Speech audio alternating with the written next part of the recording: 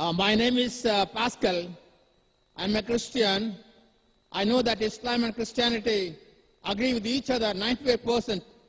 They differ only with regard to the person of the Lord Jesus Christ. If such is the case, I would like to know what made our brother Yusuf to embrace Islam, living Christianity.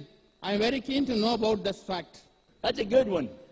Actually, this is a question we get a lot. Why did you leave Jesus? Why did you turn your back on the Bible? Why have you run away from God? Why have you gone to the terrorists? How come you're with those guys? I heard this many times. Many times.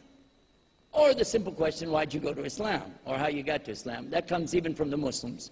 The reality of it, in my particular case, and I'm not telling you about anybody else, I'll just tell you about myself, I was not looking for a new religion. I was very much committed to preaching Christianity. I loved Jesus. I loved him an awful lot. When I got to Islam, I found out how to love him even more, because now I know what I'm supposed to say when I say his name.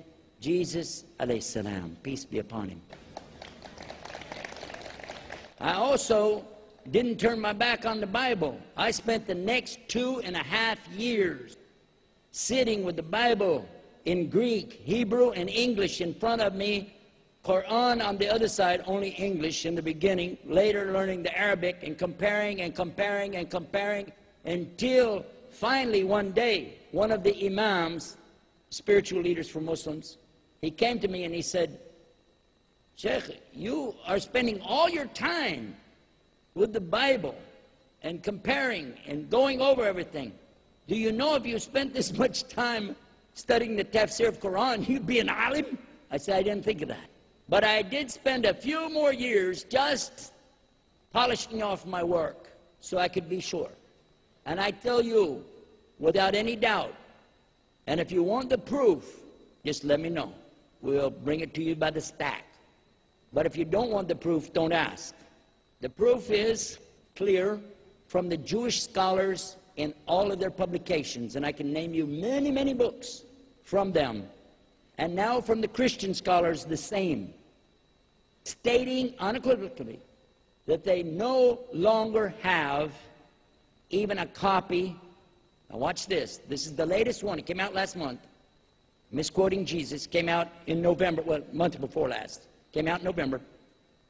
He said we do not have even a copy of a copy of a copy of a copy of a copy of anything original from the Bible. This was Bart Ehrman. And he is one of the biggest scholars for the Christian religion. Used to be in the Moody Bible Institute in Chicago. And he used to say, just like me, Bible is the absolute word of God, it has no mistake, it's this, it's that. Until you examine the real manuscripts and learn what it's really about, and then you go, whoops, somebody been lying to me.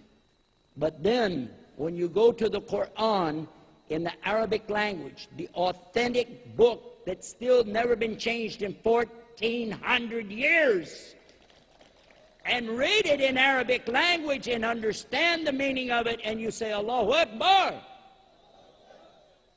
Because why?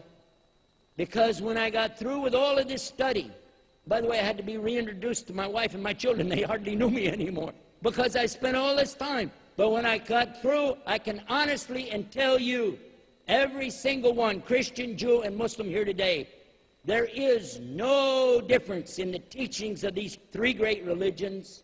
There is nothing contradictory in the Bible and the Quran except where the Bible contradicts itself. What I'm telling you is, I wanted to be closer to Jesus. I wanted to be closer to God. I wanted to be closer to salvation, and that was my prayer day after day after day. And why was Allah guiding me to meet a Muslim? I thought God wanted me to convert him, and I tried my best until he said these key words. I want you to go to the website, read all of this, because it's far too much to tell you tonight. Go to yusufestes.com. You'll find the whole story. YUSUFESTES.com. Go see the whole story, but I'll tell you what he said. He said, after I give him 3 months worth of Christian dawah, He said, I will go to your religion if it's better than my religion. I'm going, hey, I got him. Why? Well, I now knew about Islam a little bit. Christianity, you don't have to pray 5 times a day. You don't have to fast the month of Ramadan. You don't have to pay something called zakah. You don't have to go to the Holy Land to do any pilgrimage. In fact, you don't even have to be nice if you don't want to. Just say, Jesus died for my sins. But then he said the rest of the sentence.